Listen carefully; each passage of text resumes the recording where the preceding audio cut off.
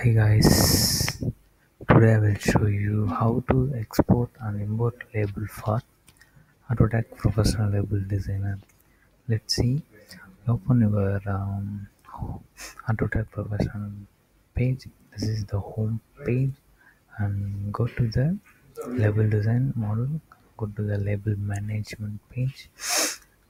That is the label management, and I want to export this label. If you click that label, go to the click export button.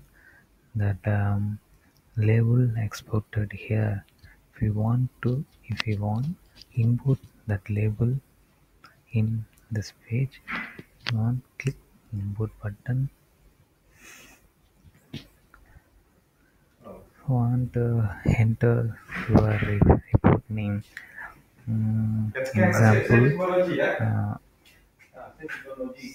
label design. Example name. You want to give your report name. Then browse. I want select that's a sample. I want select this one.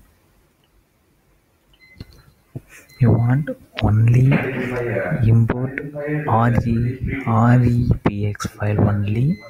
Then click upload report template. Then template upload. The file upload complete and successfully saved. Click OK. Then go to the view report listing. That label imported here. That is successfully done. How to make import export for label in label designer. Thank you for watching.